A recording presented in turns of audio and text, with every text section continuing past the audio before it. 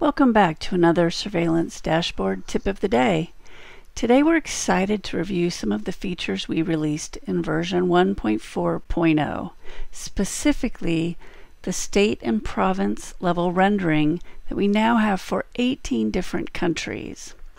I used to live in Germany, so let's take a look at Germany. We can reach that data by scrolling through the list. And now you'll see my map has zoomed in to Germany. My chart reflects the data in Germany, and the data table is showing Germany. This is the exciting part, I can click on this plus button, and now I've got all the different regions within Germany. Also, if I click on the map in Germany, I can zoom to the next level. I used to live in Bavaria, so let's see what's happening in Bavaria.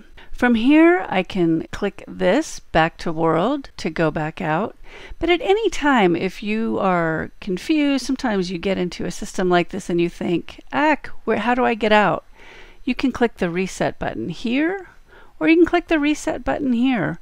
Both will take you back to start. You'll notice in the data table, a lot of different areas have the pluses that will allow you to zoom in and look exactly where you want to see. Another feature I want to point out is the fact that you can drag this over now.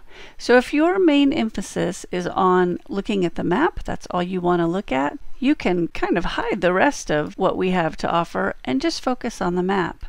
Likewise, if you just want to see the data chart, you're not really interested in the map for what you want to do, you can just click and drag this to see the view that you want to see.